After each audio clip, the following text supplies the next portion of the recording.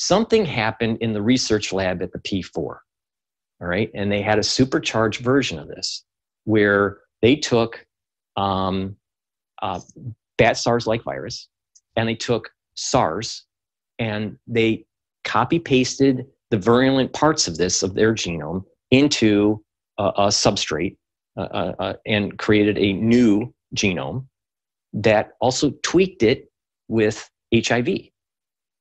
The HIV component of the S protein, I looked at the genome in the NIH database that was released from China. I was only doing it for fun because I took bioinformatics at Harvard, and I was just doing it for fun. All right. So I went in, and then what I saw was the copy paste of you got to remember that this genome is 30 nucleotides long, 30,000 nucleotides long. Okay. They copied bat SARS-like into the replicase. Bat SARS-like was good for the replicase part of it. So it could replicate, but it didn't have a good spike protein. So that's how cells can communicate, is these receptors. We have receptors that take on hormones or different chemicals and creates a whole downstream effect of processes. Well, viruses have learned through natural selection a way to connect to some of these receptors. They're brought into the cell, and then they start using the cell machinery to replicate. Now, so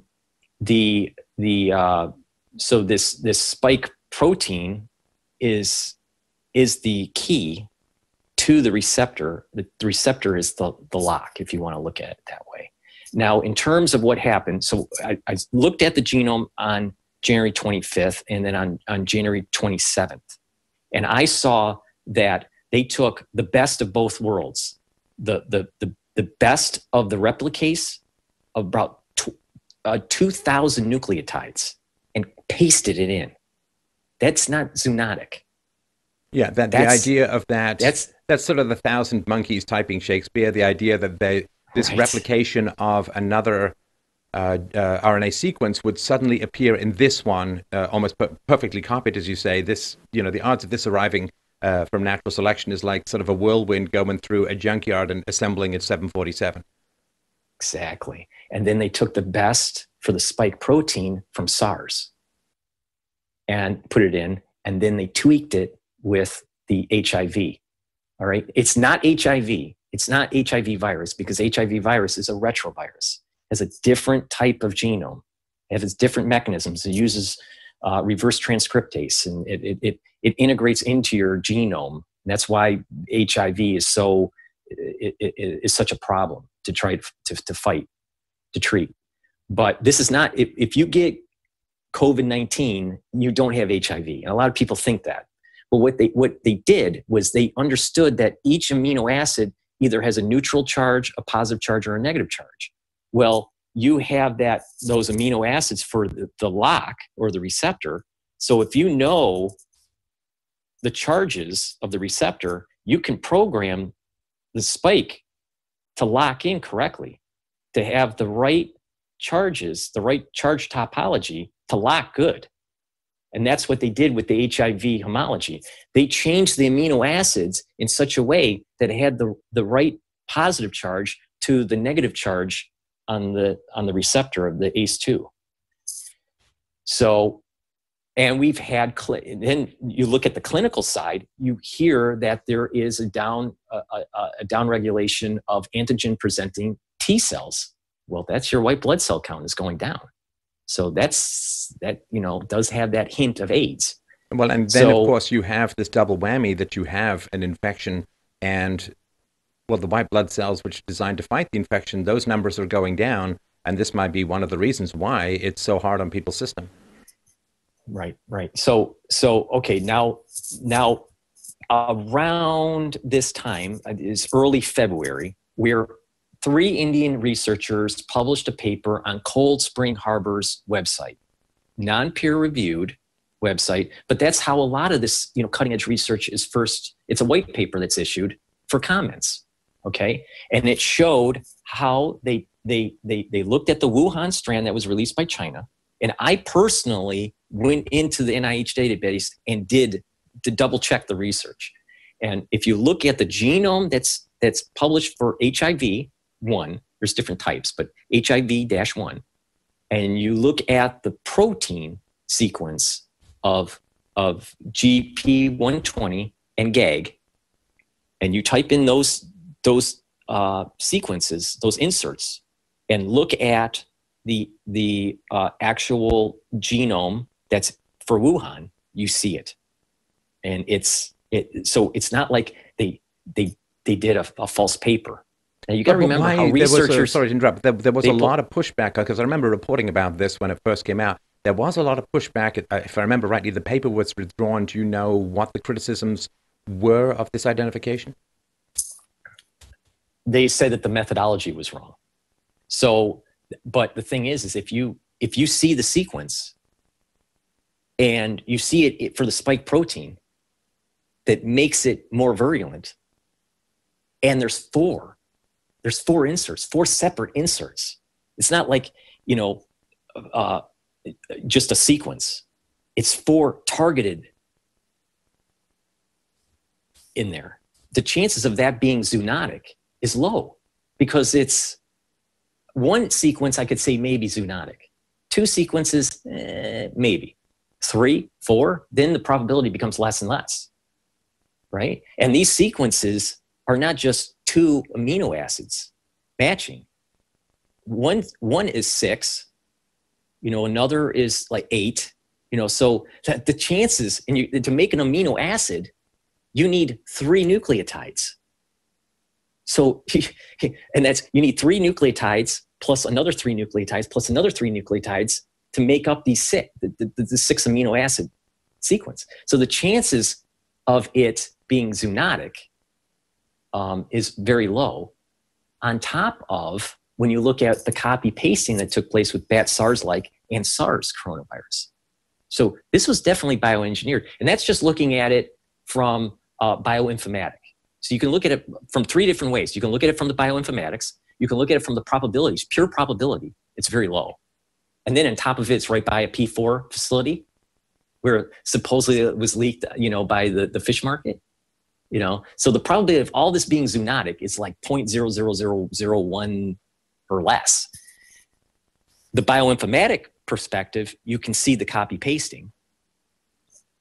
But then you can see the building through the research and how they were studying this in the bat host and try to make a virus that goes under the radar of the immune system to be able to understand the biology, to speed up the research. So I understand why they did it. This is the big question. If it was engineered, why on earth would somebody want to create such a hellish virus? If it doesn't exist in nature, it's not like you're researching it to create some sort of vaccine or some sort of protection against it. I mean, is this not just, well, I don't even want to say it, but I mean, wouldn't this have significant military applications? There's a lot of ways to look at this. We can go down the very dark road, or we can, hopefully it wasn't the dark road. I originally had the thought and the hope, and I stress hope, that it was purely scientific and that it was leaked on accident. But you can have something that is scientific, going a scientific pipeline, and then bifurcate and then have a dark operation going on. So they could have been building up this virus in 2010. And there is some evidence to your point in around 2015 where it went dark op. And so they developed something and the military were like, ooh, that could be of use to us. Yeah, that's what I think happened.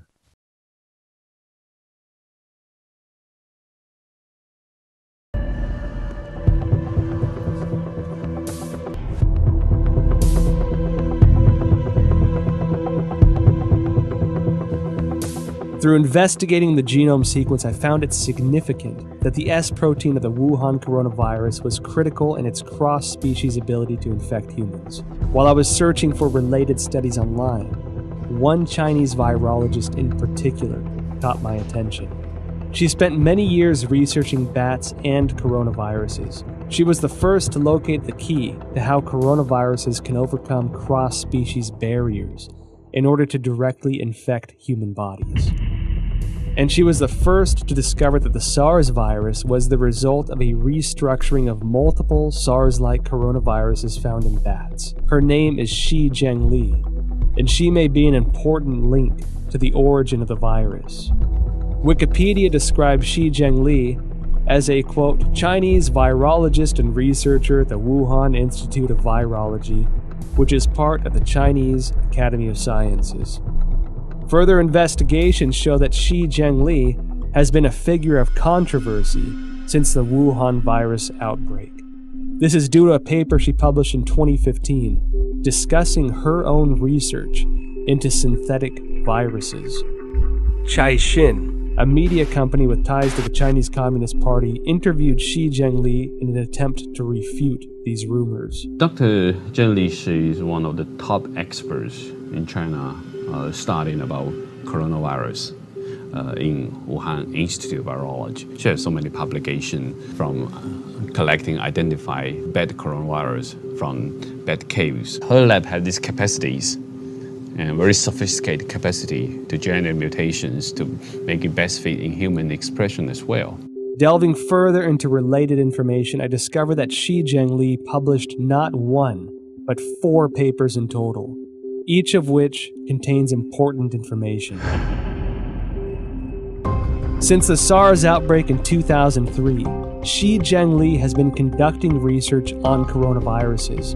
From 2010 onward, the focus of Shi and her team was redirected to identifying the capacity for coronavirus transmission across species, specifically putting the spotlight on the S protein of the coronaviruses. In other words, her team's research in the Wuhan lab has been looking into the part that can make coronaviruses transmittable to humans. In June 2010, a team including Shi Zhengli published a paper. It describes research to understand the susceptibility of angiotensin converting enzyme 2 ACE2 proteins of different bat species to the S protein of the SARS virus. In the experiments, they also modified key amino acid convents to mutate the bat's ACE2 to examine compatibility with the SARS S protein. This paper demonstrated their awareness of the special relationship between the S protein and the ACE2 receptor. It also signified that Shi had unearthed the passageway for coronaviruses into human bodies. In October 2013, Shi and her team published a paper in the authoritative science journal Nature. They claimed a breakthrough in coronavirus research. What was their breakthrough? They successfully isolated 3 viruses from bats, one of which had an S protein that integrated with human ACE2 receptors. This effectively demonstrated the human infection of SARS-like viruses to humans without the need of an intermediary host.